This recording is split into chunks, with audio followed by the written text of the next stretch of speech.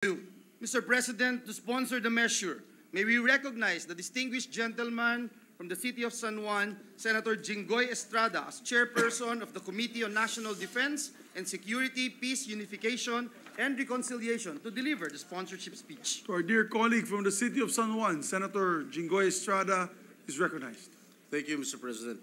Mr. President, my distinguished colleagues of this august body, as your chairperson of the Committee on National Defense and Security, Peace, Unification, and Reconciliation, it is my distinct honor to sponsor Senate Bill number 1849 under Committee Report number 23, or an act amending sections 2, 6, 10, 11, and 15 of Republic Act number 11709, otherwise known as an act strengthening professionalism and continuity of policies and modernization initiatives in the armed forces of the Philippines by prescribing fixed terms for key officers thereof, increasing the mandatory retirement age of generals, flag officers, providing for a more effective attrition system, and providing funds therefor.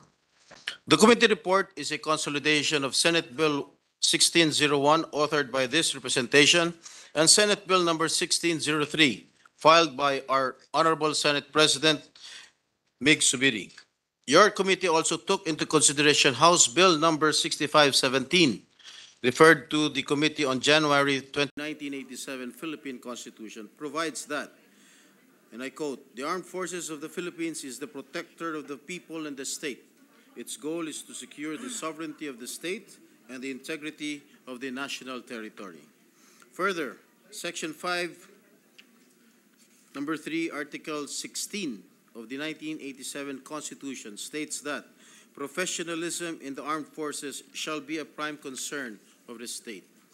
Towards this end, several laws were passed to continually enhance the professionalism of our armed forces, the latest of which is Republic Act number 11709, signed into law on April 13, 2022, and took effect on July 1, 2022. The enactment of RA 11709 was intended to obviate the revolving door accommodation on promotions and to allow the AFP leadership a longer period to institutionalize sound policies and implement reforms that will redound to the improvement of the AFP by prescribing fixed terms for key officers and by increasing the mandatory retirement age for generals and/or flag officers.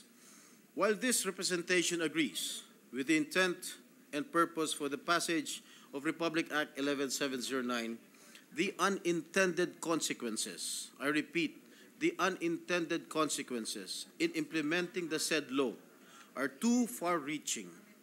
It has caused bottleneck in the promotions of officers and is expected to cause unnecessary and unwanted attrition within the ranks of the armed forces of the Philippines. Upang mailarawan ng mas malinaw ang magiging epekto ng RA 11709, may isinagawang actuarial modeling o simulation. Ito po ang mga datos na lumabas sa nasabing pag-aaral. Sa ilalim ng dating umiiral na batas o Republic Act 8186, sa loob ng 5 taon, nasa 3 lamang po ang bilang ng one-star general natin na napipilitang magretiro dahil hindi na ma-promote. Ngunit sa ilalim ngayon ng RA 11709, ulitin ko po, 93 o 73 ang magiging bilang ng mga one-star general na mapipilitang magretiro sa susunod na 5 taon.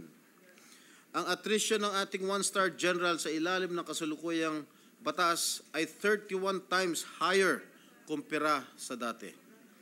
Ang mga 2-star generals naman natin, 6 times higher ang magiging attrition rate. Mula sa dating 5, inaasahan nating 32 o 32 ang mapipilitang magretiro dahil sa attrition sa susunod na 5 taon. Sa 3-star generals naman, ay 3 times higher ang attrition rate. Mula sa dating 3, sa loob ng 5 taon ay magiging 9. Ang ating mga koronel, 2 times higher. Mula 68 ay magiging 134. Pero hindi pa po ito ang pinakamalaking dagok na dala ng Republic Act 11709. Tinatayang nasa 15% rin ng ating enlisted personnel ang maapektuhan ng unnecessary attrition na bunsod ng RA 11709. Sa kasalukuyang 82% ng Armed Forces of the Philippines o nasa higit na 135,000 ng ating kasundaluhan ay binubuo ng magigiting na enlisted personnel. Inaasahang hindi bababa sa 20,000 ng ating mga enlisted personnel ang mapipilitang umalis sa serbisyo sa mga susunod na taon dala ng kanilang forced attrition na nakasaad sa Republic Act 11709. Ito po ay ilan lamang sa mga dahilan ng so-called grumblings sa hanay ng ating sandatahan lakas. The concerns of the brave men and women in the armed forces of the Philippines are very much valid and understandable given the perceived uncertainty of their military careers na halos buong buhay nilang pinagtrabahuan. Although unintended, Republic Act No. 11709 has caused uneasiness, demotivation, and adversely affected the morale of our troops. Ginoong Pangulo, batay po sa iba't ibang mga survey, laging ang Armed Forces of the Philippines natin po ang pinakamataas at nangunguna sa mga approval rating, satisfaction rating at trust rating. Malinaw po na mahusay at maayos nilang ginagampanan ang kanilang tungkulin bilang tagapangalaga ng sambayanang Pilipino at ng ating bansa. Ganito po ba ang dapat natin isukli sa kanilang mga sakripisyo para sa ating bansa? Mr. President, we do recognize the hard work and diligence that were poured out by our esteemed colleagues from the previous Congress, and many of whom are still part of the present Congress in crafting RA 11709. I myself am convinced that RA 11709 is a good law which sought to institute meaningful reforms and finally resolve the revolving door policy that has hounded the armed forces for so many years and severely hampered the long-term planning, stability, and strategic direction of the defense establishment. Nonetheless, it is incumbent upon me to listen and respond to the grievances of the members of the armed forces. Hindi natin pwedeng isantabi na lamang at ipagwalang bahala ang kanilang mga hinaing at punto hinggil sa epekto ng pagpapatupad ng batas na ito. The Senate bill, therefore, seeks to amend 5 provisions of Republic Act 11709, which will definitely address and put the so-called grumblings to rest. Foremost is for matters concerning our enlisted personnel be removed from the coverage of RA 11709. We will revert to the previous system where the promotion, separation, and maximum allowable tenure of our enlisted personnel will be governed by the issuances of the Department of National Defense and the Armed Forces of the Philippines. This will afford the DND and AFP flexibility in adjusting the policies concerning our enlisted personnel depending on their developing and expanding needs. The Senate bill also reintroduces a 1-year period of prohibition for promotions, which was effectively removed by RA 11709, and reinstitutes the previous tenure in grades of colonels, commander, and brigadier generals and commodores. Officers may only be eligible for promotion to the rank of brigadier general or commodore or higher if he or she has at least 1 year remaining of active service before compulsory retirement. This will address a major issue in the implementation of RA 11709 by preventing photo finish promotions of generals and flag officers despite having a few months or days left before retiring. Reinstituting the 1-year prohibition was a result of the consultative meeting between this representation and the junior officers of the AFP conducted last February 3, 2023. The reimposition of the one-year prohibition will mean that a colonel with a present tenuring grade of 8 years has only 7 years within which to be promoted to the rank of Brigadier General. A Brigadier General with a present tenuring grade of 3 years has only 2 years within which to be promoted as Major General.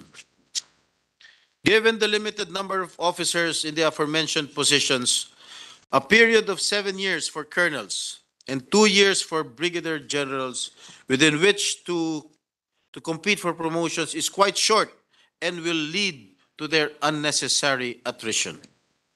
As earlier stated, the attrition rate for colonels under Republic Act 11709 will be doubled, and for brigadier generals, it will be 31 times higher. This computation was arrived at without taking into consideration a period of promotion ban. The attrition rate will even be higher should we impose the proposed one-year prohibition. Thus, the reversion to their previous tenuring grades under Republic Act 8186, 10 years for colonels and 5 years for brigadier generals is in order. This will allow them a fair and equitable opportunity to compete and to be promoted to the next rank. And for the sake of clarity and for the record, Mr. President, your committee is not against attrition. We believe that weeding out non-performers and lame ducks in the organization is very crucial, if not at the heart of ensuring professionalism and maintaining only the best and the brightest, the cream of the crop in the armed forces of the Philippines.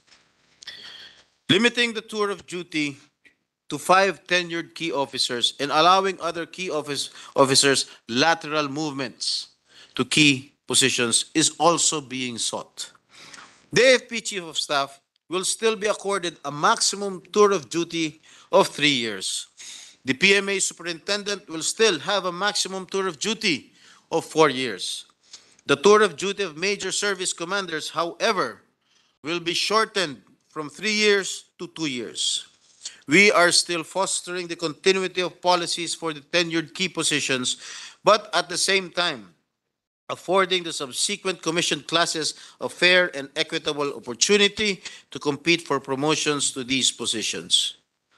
All other key officers, namely Vice Chief of Staff, the Deputy Chief of Staff, Unified Command Commanders, and the Inspector General will now be allowed lateral movement, provided that an appointed to a tenured key position will be covered by the one-year prohibition on promotions. This will grant our major generals and lieutenant generals a fair and equitable opportunity to compete for promotions to key positions, which was indiscriminately and unfairly deprived of them by RA 11709. Moreover, the AFP Board of Generals, or the BOG, will not be bound by restrictions, particularly the prohibition on lateral movement in determining the best qualified candidates to these key positions.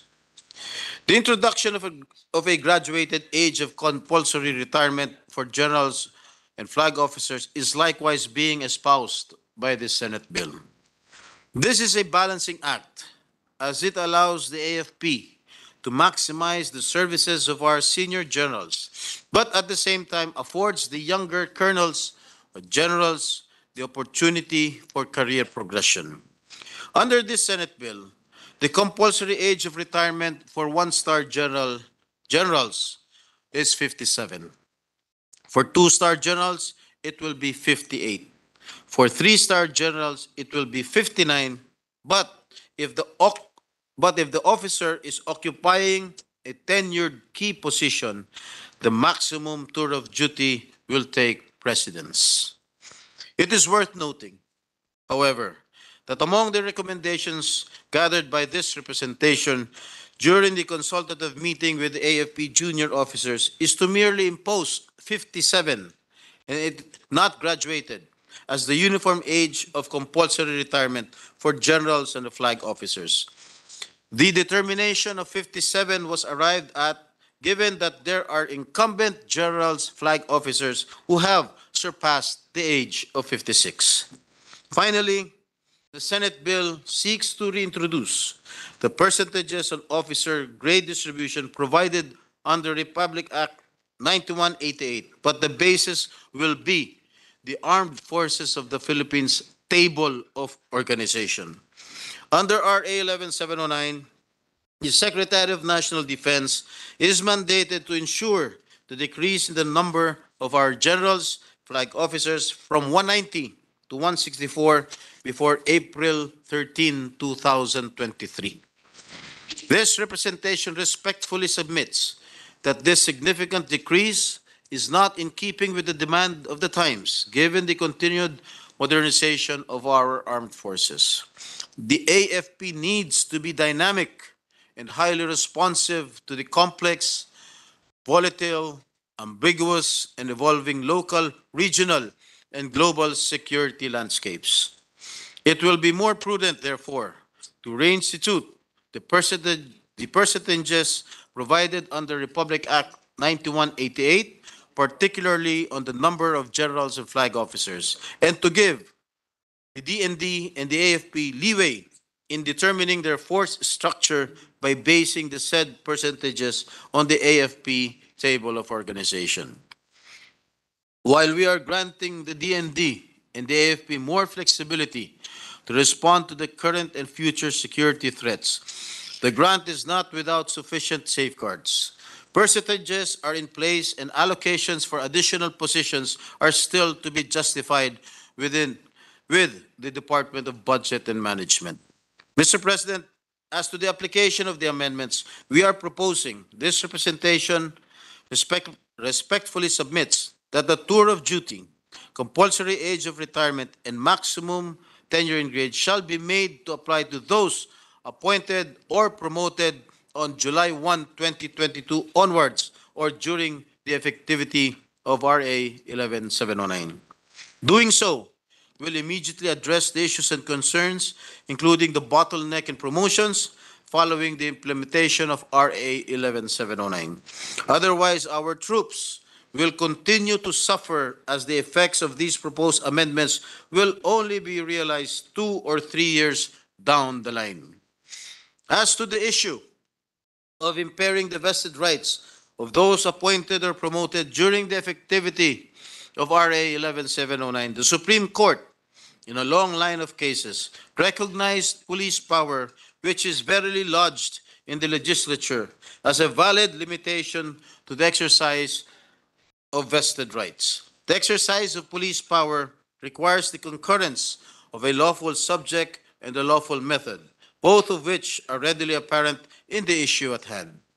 Mr. President, the passage of the Senate Bill 1849 under Committee Report 23 will address the gaps, issues, and unintended consequences brought about by the implementation of RA 11709. It will also result in a more dynamic and highly responsive armed forces capable of adapting to the demands of the present time. Most importantly, it will definitely usher a level of improved morale within and among the ranks of our armed forces. Ensuring a level playing field for career advancement is the least we can do for our soldiers, airmen, sailors, and Marines who continue to lay their lives on the line protecting the Filipino people and defending our beloved country. In closing, may I just say and emphasize that this piece of legislation remains consistent with the spirit and intention of RA 11709 that is anchored on meritocracy and professionalization, while providing the organization with the necessary room for flexibility, ensuring stability, and improving the morale in our armed forces. Thank you, Mr. President. Thank you very much, distinguished colleague.